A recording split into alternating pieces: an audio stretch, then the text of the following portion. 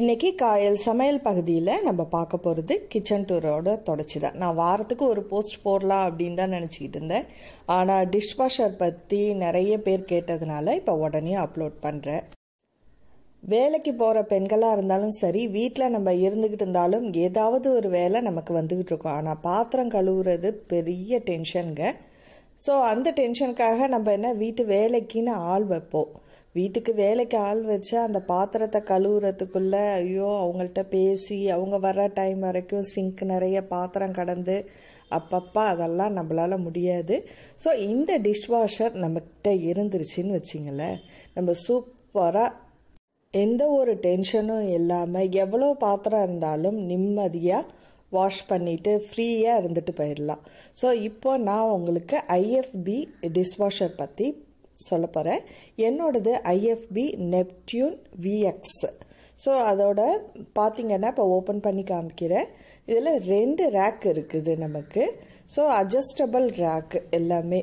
அதனால் எவ்வளோ பெரிய பாத்திரம் வச்சா கூட நம்ம இடத்துக்கு தகுந்த மாதிரி நம்ம மாற்றிக்கலாம். இந்த ரேக் பார்த்திங்கன்னா ஸ்பூன்ஸ் எல்லாம் வைக்கிறதுக்காக உள்ளது.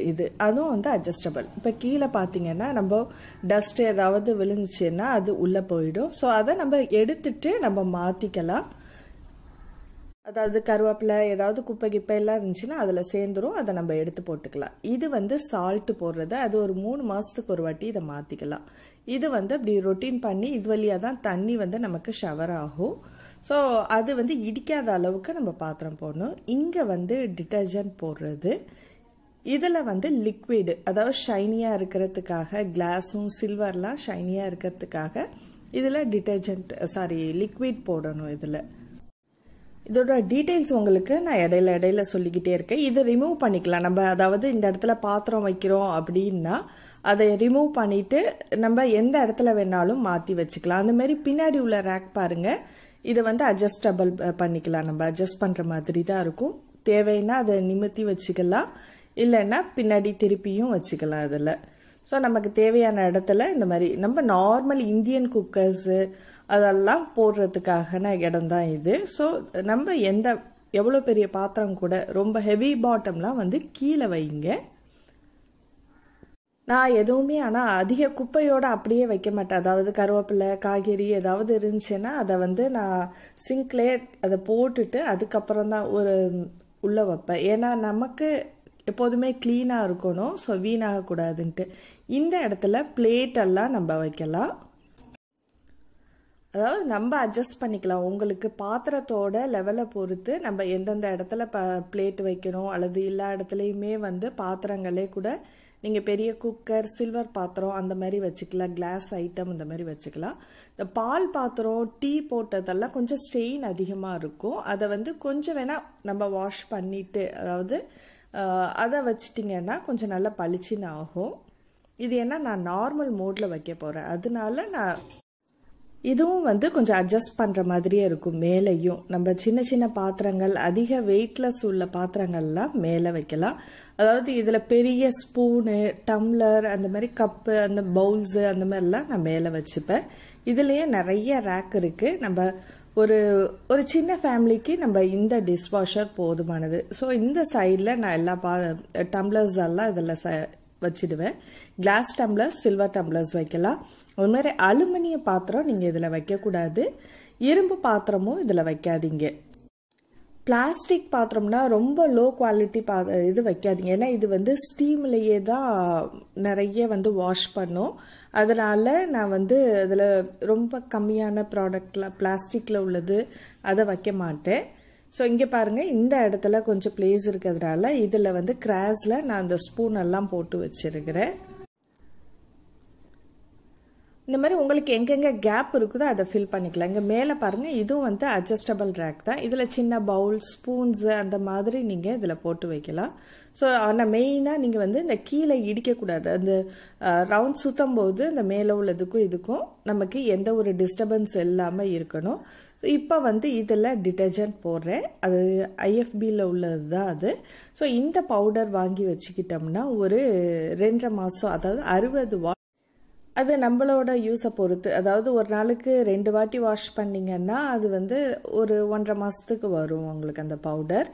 இல்லைன்னா நான் வந்து ஒரு நாளுக்கு ஒரு வாட்டி தான் வாஷ் பண்ணுவேன். அதனால எனக்கு வந்து 2 மாதம் அல்லது 2.5 மாதத்துக்கு கூட வரும் அது. அதுலேயே மெஷர்மெண்ட் போட்டிருப்பாங்க, ஹாஃபு அல்லது ஃபுல்லு அப்படின்ட்டு போட்டிருக்கோம். ஸோ அந்த அளவுக்கு நம்ம ஃபில் பண்ணிவிட்டு இதை நம்ம மூடிடலாம். இப்போது அதை டைட்டாக மூடிடணும். டைட்டாக மூடிட்டு இப்போ நம்ம இதை க்ளோஸ் பண்ணிடலாம். இப்போ இதில் வந்து நம்ம ப்ரோக்ராம் செட் பண்ணிக்கலாம். அதாவது இதில் வந்து pre wash, quick wash, echo, super 50, அப்புறம் daily wash, auto delicate, auto normal, அப்புறம் எல்லாமே இந்த மாதிரி மோடு இருக்குது. நம்ம ப்ரீ வாஷ் வச்சுக்கிட்டிங்கன்னா ரொம்ப உங்களுக்கு காஞ்சிருச்சு, காலையிலேருந்து பாத்திரம் இருந்துச்சுன்னா அதை நீங்கள் ப்ரீ வாஷ் பண்ணிக்கலாம். 18 மினிட்ஸ் தான் ஆகும்.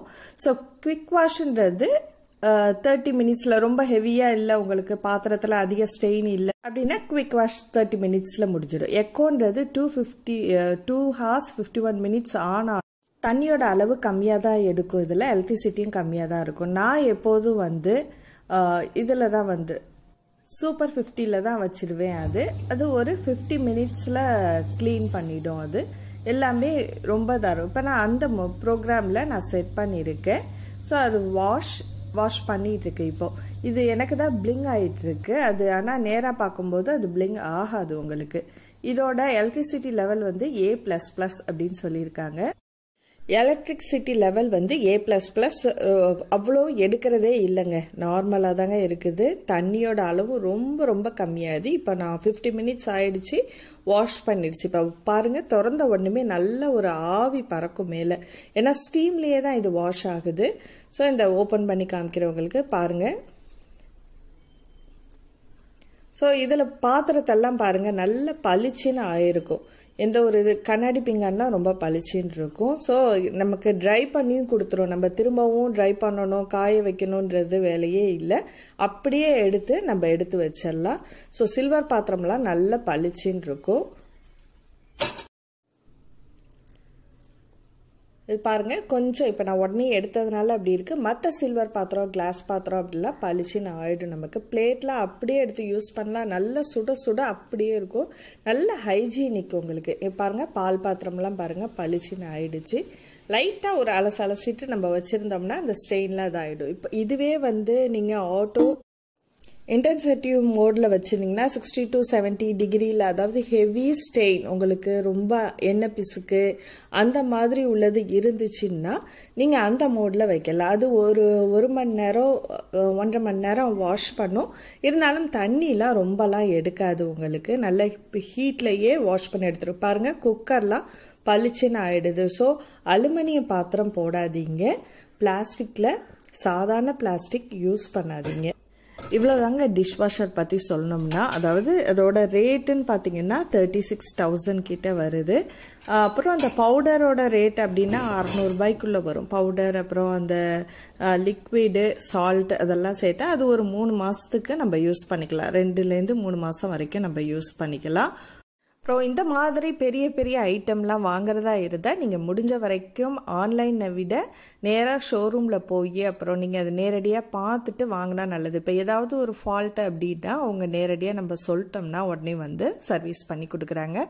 IFB சர்வீஸ் ரொம்ப நல்லா இருக்குது. அப்புறம் நான் மெயினாக இன்னொரு விஷயம் சொல்கிறேன், தப்பாக நினச்சிக்காதீங்க.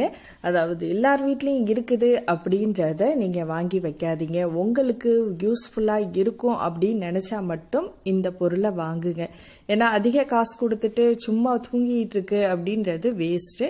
ஸோ வேலைக்கு போகிறவங்க அல்லது நிறைய ஒர்க் பண்ணிகிட்டு இருக்கோம், வீட்லேயே ரொம்ப டென்ஷன் ஹெவியாக இருக்குது அப்படின்னு நினச்சிங்கன்னா, வேலைக்காரவங்களை வச்சுட்டு நம்மளால் வேலை வாங்க முடியாது அப்படின்னு நினச்சிங்கன்னா இந்த ப்ராடக்ட் நீங்கள் வந்து ப்ரிஃபர் பண்ணலாம். ரொம்ப அருமையான ஐட்டம் தான் அது. நீங்கள் இதில் சேஃப்டின்னு பார்த்தீங்கன்னா சைல்ட் லாக் இருக்குது. அப்புறம் வந்து ஏதாவது நமக்கு தண்ணி வரலை அப்படின்னா அது வந்து பிளிங்க் ஆகி காமிக்கும். ஏதாவது எரர் இருக்குது, என்ன எரர்ன்றதை நம்ம வந்து பார்த்துக்கலாம்.